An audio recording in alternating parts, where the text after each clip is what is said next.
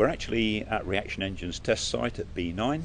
What is very significant about this is that we are in the process of testing a very important development in aerospace propulsion, which is a pre-cooler, a device for cooling the air entering a high-speed engine so that the engine can continue to operate pretty much as normal. This means that we're going to be able to fly at speeds of Mach 5 pretty easily in the future. The main thing that we've got on display is this very advanced piece of technology, which is really the only new thing in the engine, and that is a heat exchanger which in slightly over a ton can cool air at the rate of about 400 megawatts.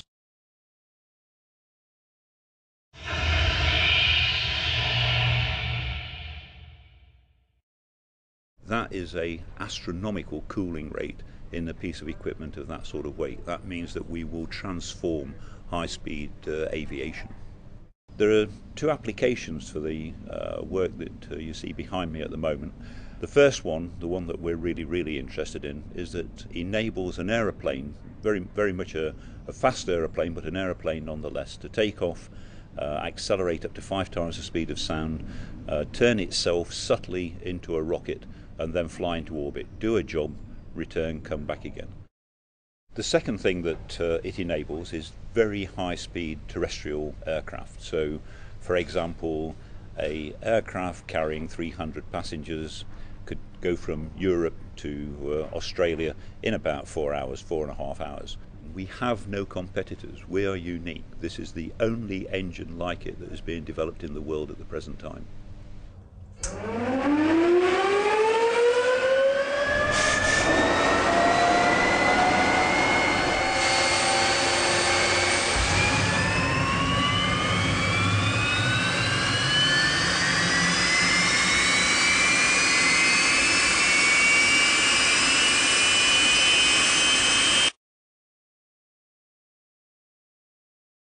The main breakthroughs that we've made is that we know how to design and build these heat exchangers. That has been a very demanding task. It's taken us many years to find out just how to do that.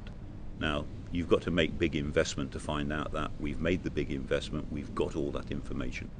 We're looking at a revolution in transportation equivalent to the jet engine, and access to space, access to anywhere in the world within 4 hours is on the cards. And once you've got access to space on that basis, that's the stepping stone to anywhere in the universe, and a very exciting future for the human race.